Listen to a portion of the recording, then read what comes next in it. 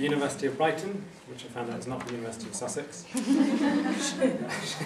She's a research fellow and a PhD student there, and her current research, which is not what she's about to talk about, is on participation, value-based indicators and sustainability. You can ask her about that afterwards because it's really interesting.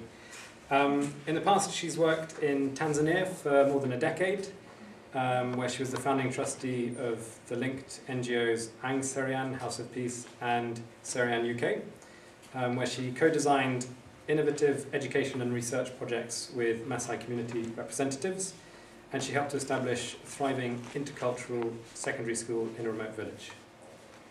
Okay. Sounds pretty awesome. And she's also the co-author of several diverse publications on health, environment, gender and development issues. So you can ask her about all of those afterwards. Okay, I am going to talk to you about values-based indicators, but in relation to the Millennium Development Goals. If anybody wants to hear more about the school in Tanzania, you can grab me afterwards, because I much prefer talking about that, but I thought that I was supposed to be talking about the MDGs here. So I'm going to talk about this idea of a fourth pillar of sustainability. There have been lots of different discourses in literature that say actually the current idea of sustainable development is consisting of three pillars. You have this idea of social, environmental and economic. It's actually missing something really big. There's not total consensus on what that something is. There are a lot of people saying it should be culture. UNESCO has done a lot of work, and there are lots. FAO also talks about it. Culture as the fourth pillar of sustainability, and in fact a cultural aesthetic dimension. You've got, within the Earth Charter process, religious groups saying actually it's a religious spiritual pillar that's missing.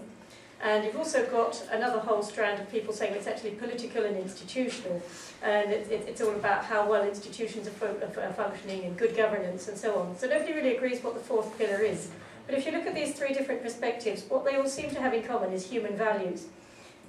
And what are values? Well, these are two definitions. There are 153 definitions of value, according to a paper recently written by a Czech colleague of ours. But these are two from the Oxford Dictionary, which I think are quite useful. Principles or standards of behaviour, or what people judge to be important in life. And you find that the first one kind of implies the second, because if somebody's setting principles or standards of behaviour, that's based in a certain understanding of what matters in life. You behave in a certain way in order to attain something you see as important. And so just a quick look, this is a very quick whistle-stop tour, I'm not going to read these out, but I'll just put these up for you to look at. So international documents which are concerned with values. This is the Earth Charter in 2000. And so they talk about urgently needing a shared vision, and they talk about interdependent principles, which they say should be a common standard of behaviour for everyone. So I can send this around to anyone who wants it, so don't worry about trying to frantically scribble it all down.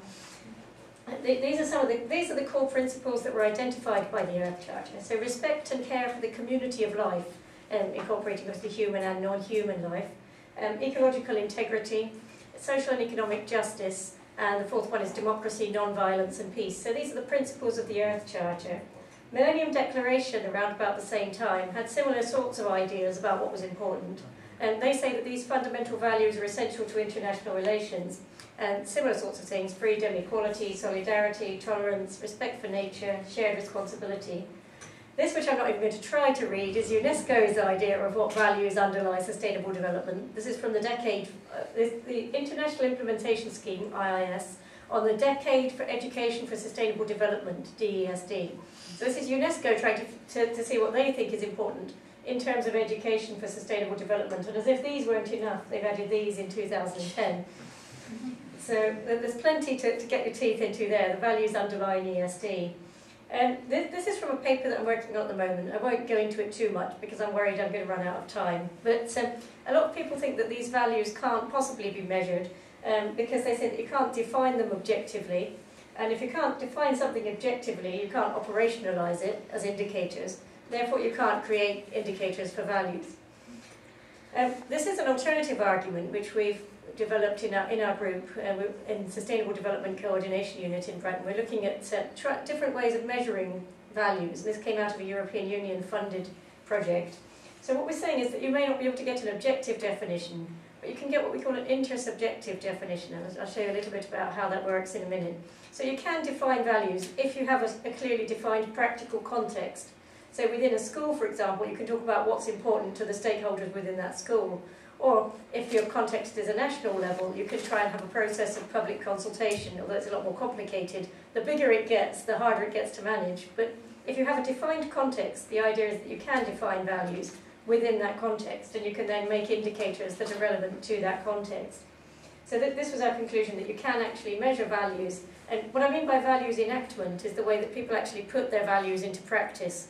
So just going back to these for a second, the ways that some of these things are lived. Obviously different people would understand them very differently, but if you can try and build consensus within a defined context, then you can start to think about what it would look like in practice. So what I mean by intersubjective understanding of values, you can have a word, and this is called a symbol, or a value label. We call this a value label. So you can have a word like equality. In English, obviously if you're working in different languages, you would have a different symbol. But in English, you have the word equality. The group can then create a meaning for equality.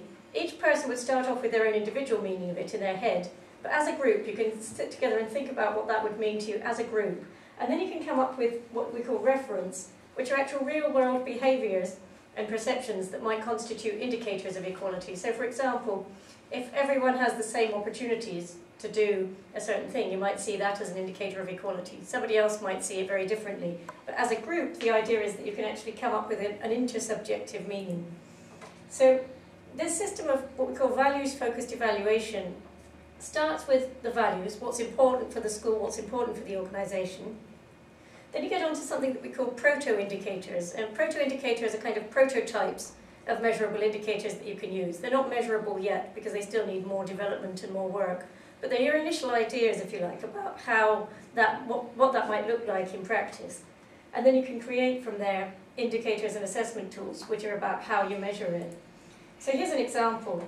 A proto-indicator could be expressing their own opinions. This could be something that in a conversation has come out as important.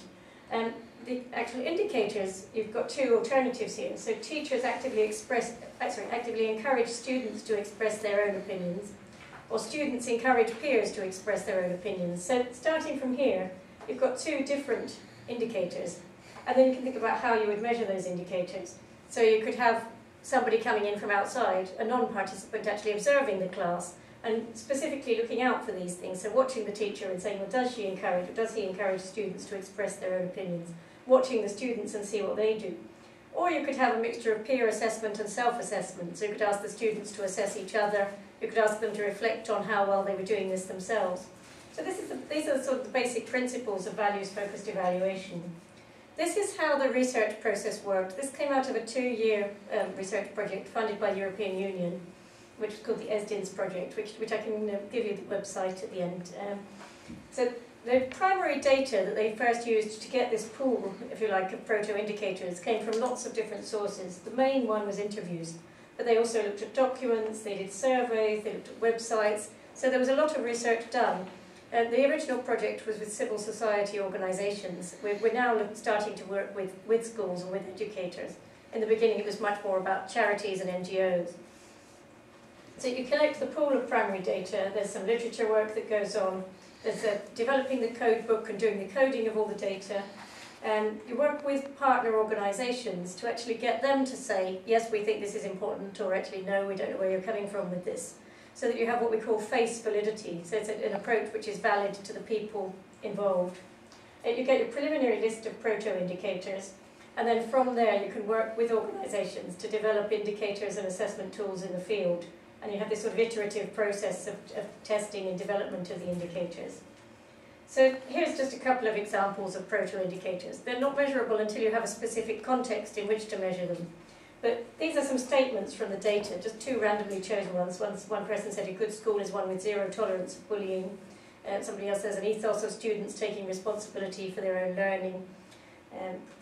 So the project that I wanted to talk about particularly is called PEARL, which is short for Partnership for Education and Research for Responsible Living. And it's a partnership of educators and researchers from about 120 institutions in over 50 different countries. And it's an EU-funded project under the Erasmus scheme, and it's working to empower citizens to live responsible and sustainable lifestyles. So there's already been a PEARL 1, there's been an initial phase of this project, which we had no direct involvement with. The current phase is called Pearl 2. It's just been launched with a meeting in Marseille in March. And the meeting was for members of working groups, 10 different working groups. And our working group, which is called WG1, Work Group 1, is called Bridging the Knowledge Action Gap by helping teachers and learners to reflect on their values. And so the aim of this work group is to develop a toolkit that can actually be used in secondary schools throughout the European Union and ultimately beyond the European Union. The Pearl network includes lots of partners from Africa, Asia and Latin America. But the focus of this project, I think mainly because of the funder, is Europe. So what we tried to do was to compile 6 different sources of data about what educators regard as important. And the first one was some field notes from a conference that I attended in 2011 in Ireland. The conference was called Reimagining Learning, and it was organised by an NGO called Educate Together. And so this was educators who were deliberately trying to push the boundaries and think particularly about education for sustainable development. So I was interested in what they saw as important as a group that's slightly on the fringes of mainstream education. And so field notes from that conference, and I also gave a questionnaire to the conference delegates, of whom there were over 100. I unfortunately only got 11 questionnaires back, but that's pretty much the norm, I think, when you give things out at conferences. So we had those 2, we were both from that, which was specifically ESD and non-mainstream approaches. I did some interviews with teachers at the school in Tanzania, which was, it's a non-governmental school, but supported mostly by a UK charity. And I interviewed them about what they regarded as important in education, what they saw as a good school, to come up with some positive experiences when they felt they were making a difference and so on. So we have that data set. Some of my colleagues interviewed lecturers at the University of Brighton about what they found good, meaningful or important in their work. So we have a higher education context as well. We had the same questionnaire that I'd given to the Irish educators, which was asking people to think about positive and negative experience they had with education and thinking about the values underlying it. So we gave that to the work group members within the Pearl project as well. And also a very, very interesting book which I'd absolutely recommend to anyone who's ever had any involvement with education, called Nature and the Human Soul by Bill Plotkin. And this is a book that's based on 25 years of research with Indigenous communities about what a healthy childhood looks like, what a healthy adolescence looks like, and how to live sustainably without destroying the natural environment. So, very big tome like this, I will warn you. It's not something you can read in a day, but it is absolutely worth reading. So we analysed some of the chapters of this book to see what was being suggested there as indicators of education for sustainable development in the broadest sense. We came up with an extremely long list, as you would imagine, of proto-indicators, about 450 proto-indicators. And we made the poor members of our work group work through them all and decide which ones they thought were extremely important. And so we've got a sub-list, which I'll show you in a second. And we also want to get secondary school teachers to prioritise them, which is what we're just trying to do now. I've got 2 schools that have expressed an interest. But if any of you are working with secondary schools in this country or anywhere that might be willing to go through a very long list of proto-indicators and put a tick by the ones they regard as extremely important, if nothing else, then that would be really appreciated. So that's what we're trying to get done right now. These are just a few, this is just to give you a taster. I can't put them all up, obviously. These are the ones that were chosen by the Pearl work group. In fact, these are a subset of the ones that were chosen by the Pearl work group, so this is not everything by any means. But these, I thought I would just put them up. I'm not going to read through them all, but I'll just give you a few minutes to read them. The theme came out from the meeting. This theme is courage, and then there will be other themes which I'll put up. So this is the first theme. I can send this round, as I say, so don't worry about seeing them all, but just to give you some ideas. This is another theme, understanding. This is just a subset here. There were lots and lots and lots of things that students would be expected to understand if they were enacting the values of ESD. Here are some on practical and environmental skills. So here's some more indicators that coming out from different sources. This whole toolkit that's been developed is an aggregation of all the 6 different sources. So these are just some fairly randomly chosen ones that I've put up here. We've got emotional skills, conflict resolution, which I would think is something quite critical, especially in a lot of these areas that the people have been talking about.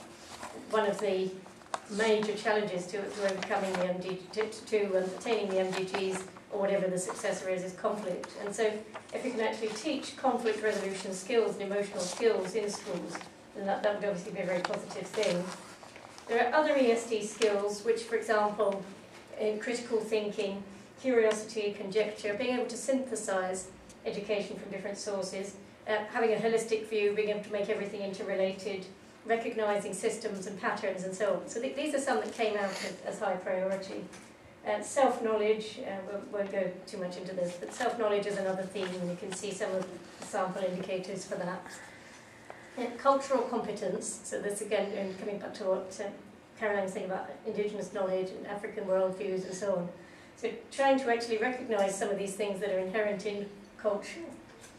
Connection to nature, which I think is so often missed in any discussion of education, but is absolutely crucial in environmental sustainability, is having that emotional connection to the natural world. And some of these words, there was a keynote speech at the Pearl meeting by David Selby, and he was talking very much about these words that are missing from the ESD language, things like enchantment and wonder and celebration.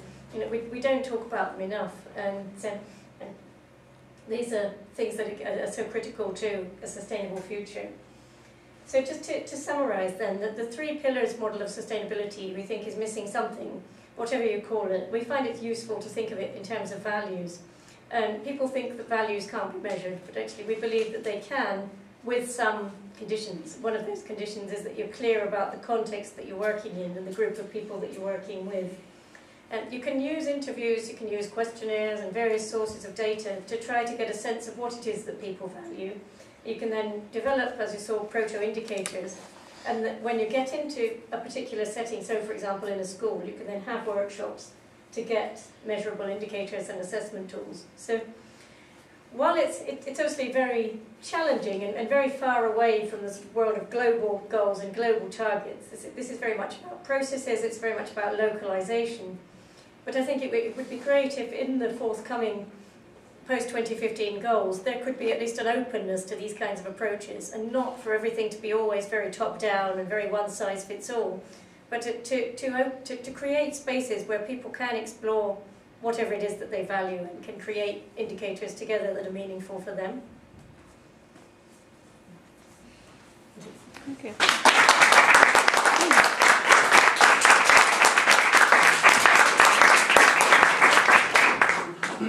Okay, fantastic. Lots to think about. So maybe just spend a couple of minutes discussing in 2s or 3s, and then we'll have some Q&A and some comments. Hi. Hi.